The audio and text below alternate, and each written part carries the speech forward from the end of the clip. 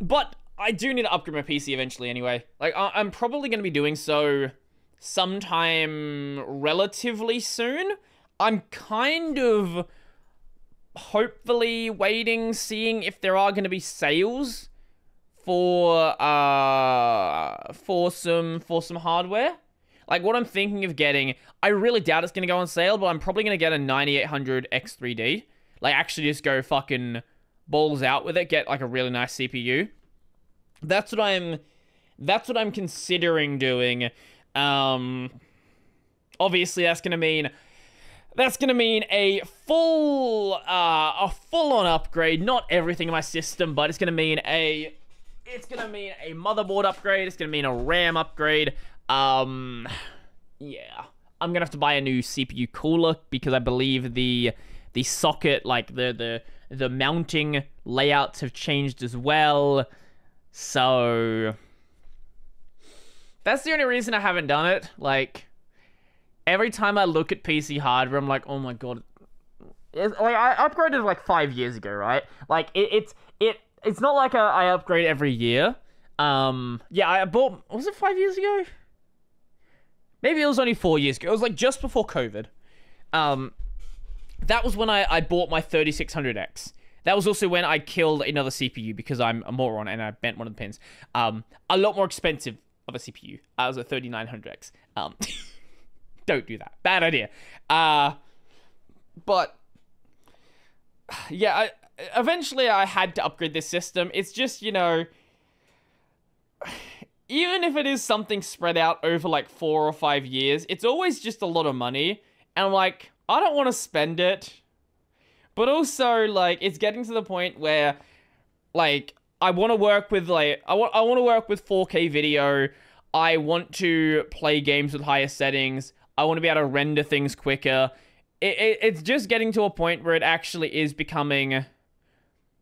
It's becoming not needed, but, like, more and more tempting. And I'm probably going to upgrade at the end of this month. That's what I'm thinking. I'm going to wait for Black Friday, Cyber Monday. If there are no sales, I'm going to upgrade anyway because, yeah, PoE 2 is coming out.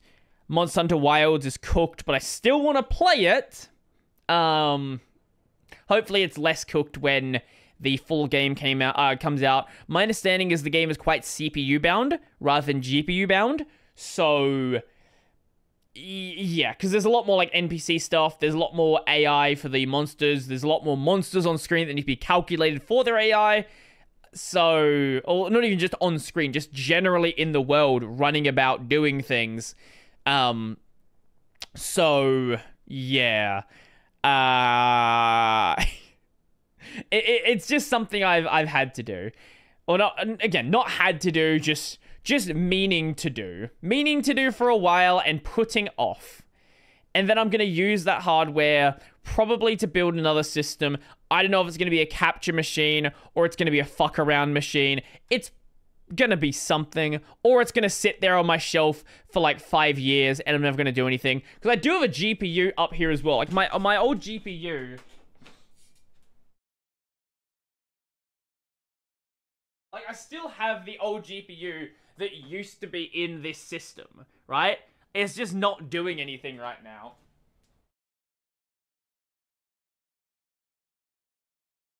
So, probably gonna have a new system by the end of the year, or mostly new. Like, my drives are fine, my case fans are fine. I upgraded my GPU earlier this year? Last year? I don't know, one of the two.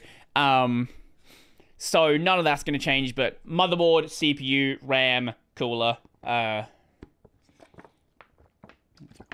yeah.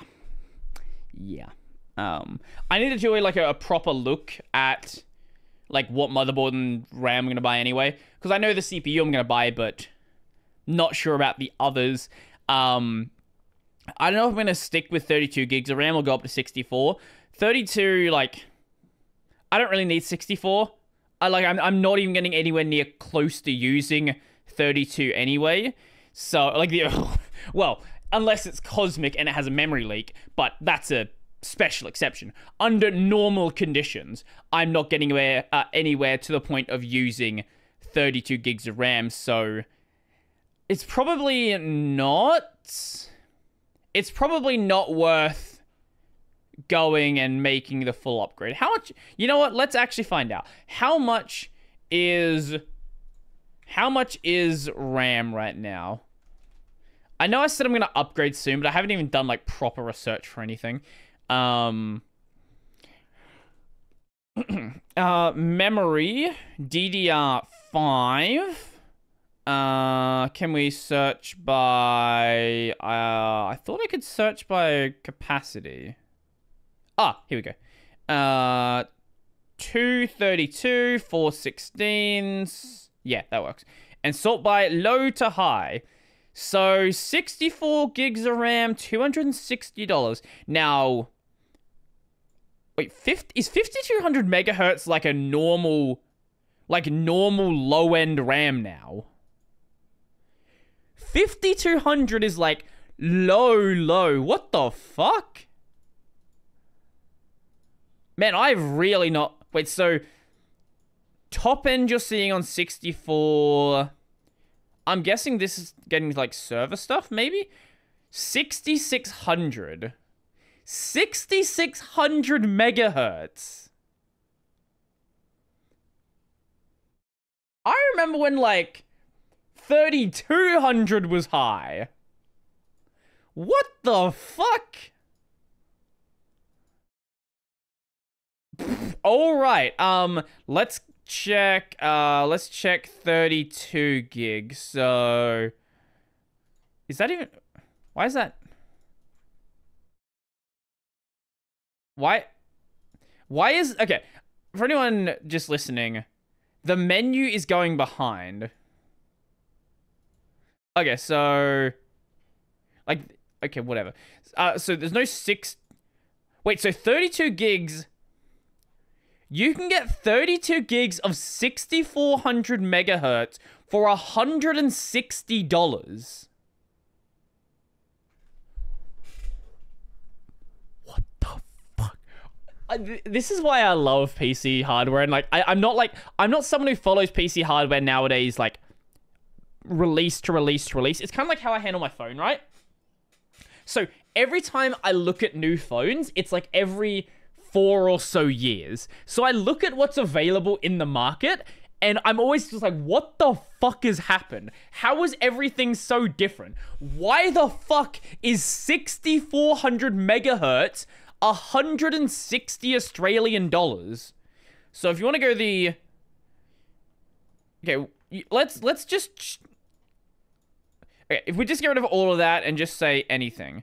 So 140 for 5200 megahertz. What the fuck?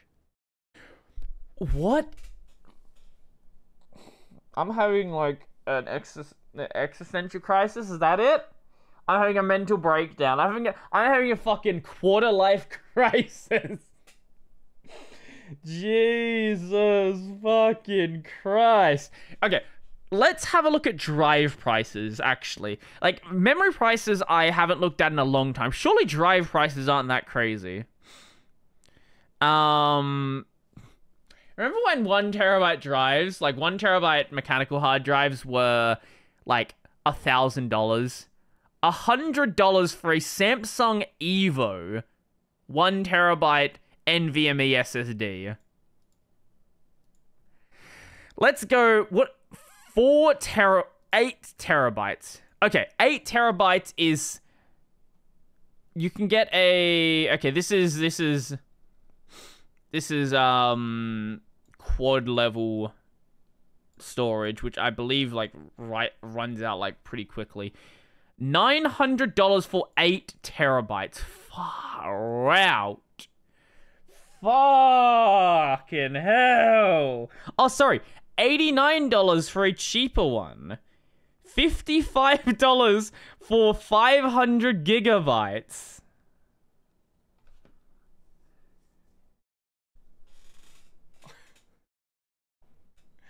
Man. Okay, let's just sort by price lowest. So the lowest price thing we have here is $45 for a 2.5-inch SSD, 500 gigabytes.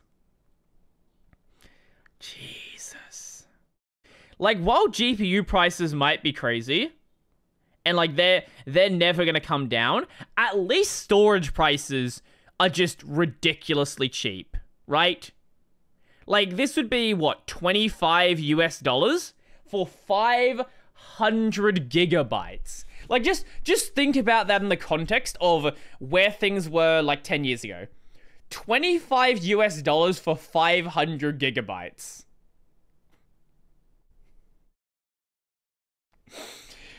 Holy shit. Holy shit.